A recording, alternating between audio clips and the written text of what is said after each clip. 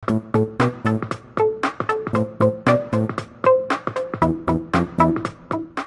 video is about web-based IDEs. Going to the next IDE, it is StackBlitz. Now I have been using StackBlitz a lot recently, and this is what the dashboard looks like. And I use it a lot for Angular projects. You can see a lot of the projects that I built on StackBlitz are Angular. I also have a collection over here where you can fork the Angular IV15, which uses CSS, but I like to use SCSS, so I just created my one that is just already set to use SCSS. So what I do is I go into my IV15 SCSS and I just am going to fork this project and call it something else like test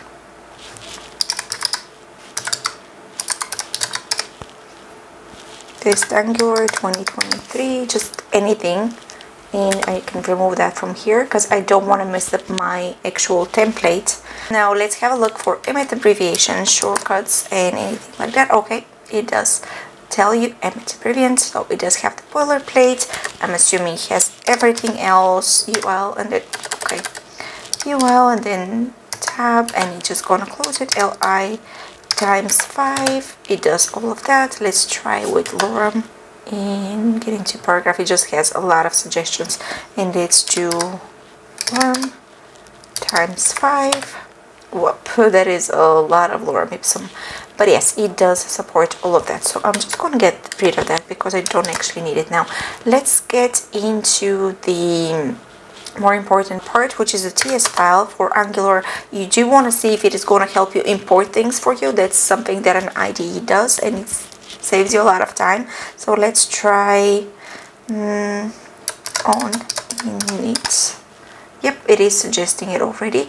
Now apart from that, it's not actually adding it, so let's go with, I'm missing this already, so let's go with implements on init. Let's see if it's gonna tell me something now. Okay, it does give me quick fix. Let's see, implement. Okay, throw an error. I don't actually need this. I needed it to be just over here, but that's because we have an extra curly bracket there. Yep, that's it. Now that should be the class on init, and I'm missing, yeah. There we go. We have the onInit inside of the class of app component. Now let's grab property that I have. This dot my username, and let's see if it gives me options. Yep, length. Okay, I can go through all of the things that I have with this property, which is pretty cool, and what I would expect an IDE to do for me, to just give me suggestions of what I can do.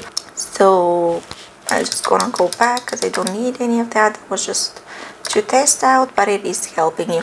So something really great about StackBlitz is it does offer you file structure. So with any type of JavaScript framework, Angular project, React project, you do need quite a lot of files, and you can see them over here. StackBlitz also offers you a very easy way to track how current things are. It is starting you already with Angular 15.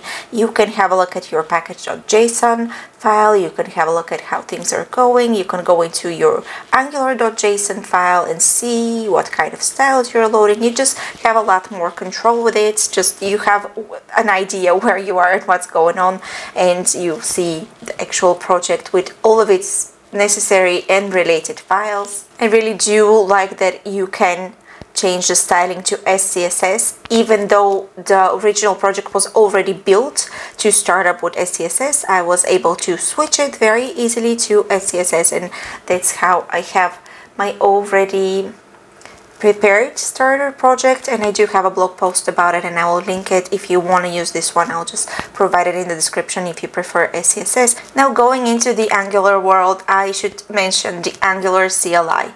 Angular CLI, or the Angular command line interface, it's a great feature of Angular which I love and enjoy, and I have been using it a lot. I mean, ever since I started using Angular, I have been working with the CLI in terms of Angular CLI support. Now let's open up the Angular project that I already forked and I have. So this is an Angular project environment. So let's just try npm install and see. Error, it doesn't let me do that. Now if I can't do npm install over here, I can't install the Angular CLI.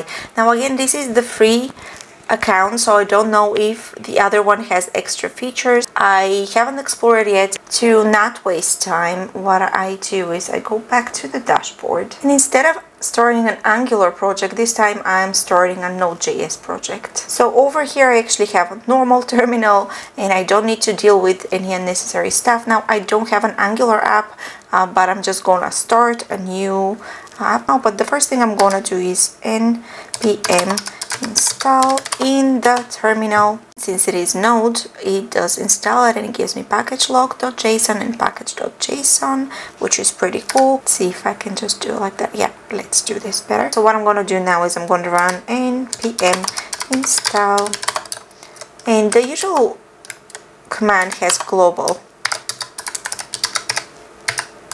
CLI, but in this case I am going to remove the global tag because I really don't need it. Now on your desktop IDE, global would mean globally on your machine, so it would affect all of your files that you're opening with your desktop IDE. Here, because it is a web-based IDE, global doesn't have the same sense, and they actually removed it. On a video where I was using StackBlitz before, I was actually laughing about global because really global makes no sense when it comes to web-based environment. So I hit enter and I'm waiting for it to install the Angular CLI. It's pretty fast actually, it doesn't take a long time. And so now I can use the ng command. It should be recognized as an Angular CLI command and do new. Let's call it test app 2020, test app 2023. And one important thing is I do like to set my style to SCSS from the get-go. So I add in style equals SCSS. I think that was it. Would you like to add Angular routing? Of course. And it is building my Angular app. Now it is giving you a message that if I want to add in more files and like images, I gotta pay extra, but I don't need to pay attention to this right now because I am just building a simple Angular app and just want to see how things are set up for me. So it is for the purpose of testing. Now I do have my Angular app over here with everything that I might possibly need in it, and I don't think that I need to run anything extra to test if the Angular CLI is working, because if I'm building a whole app then it means that Angular CLI is working. But let's just go into test app just in case, cd into source and cd into app. And let's do Control to clear the terminal. No, I just want to print the working directory just to make sure that I'm where I want to be. Okay, and then we do ng generate component, but I'm going to put it in the folder components, and it's going to be called hello world. Yeah, very creative, I know, but like I just want to see if it's gonna get it. Okay, so I have the folder components, I have hello world. Okay, let's get out of here and out of here, and let's run npm start. And now it is generating my app with npm start, and I have my visual. Again, this is pretty important when it comes to the front end, that you have your visual with real-time updates. So let's just have a look at the real-time updates. We're just gonna get rid of all of that pretty much. Sorry Angular, but that is just for the purpose of testing, and compile successfully. And let's try h1. We're going to call it Angular app works and save it. Angular app works.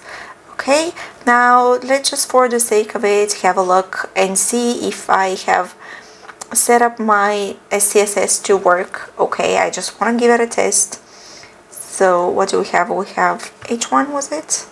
Yeah, again, h1. We give it a color of, say, aqua. Okay, and let's just see if I can nest a rule inside of here and give, okay, now nice, this one is actually giving me more suggestions. And on hover, let's try a cursor.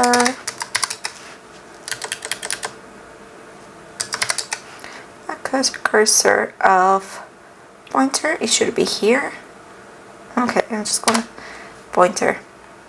Okay, and I'm gonna save it, and you can see over here it keeps recompiling on every save, and I do have a cursor as pointer. So in terms of Angular, StackBlitz does give me pretty much everything that I want. If I do want to have the CLI, though, I am gonna start a node project but still run an Angular app inside of that node project. So it is still pretty cool, and I have my visual output in real time.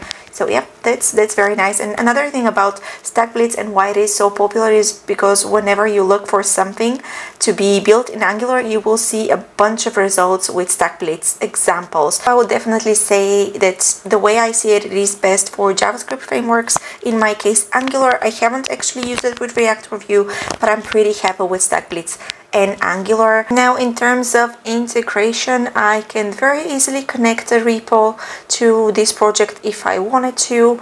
I'll just open up a pop-up for me. You're logged in with GitHub and whatever, but I don't want to do that actually at the moment. So very easy GitHub integration. Now, in terms of embedding it to HashNode, it doesn't actually offer a native embed. Like, you can't select it from over here. You don't see StackBlitz, but I do have a blog post about embedding it because I have it over here. And yes, this is the embedded StackBlitz. So yes, you can embed it with a HashNode. Just requires maybe like an extra step, and it's not natively built in.